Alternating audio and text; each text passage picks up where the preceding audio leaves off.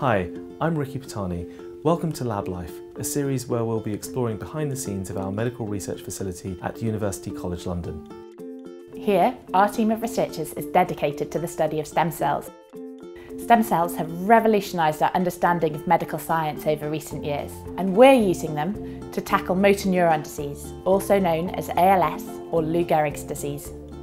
This is a debilitating neurological condition that causes weakness and wasting of the muscles and eventually death.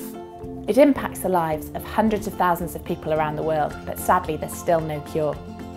We're working hard to change that, and throughout this series we'll be exploring the disease in detail, looking at how we're using stem cells to discover new breakthrough treatments.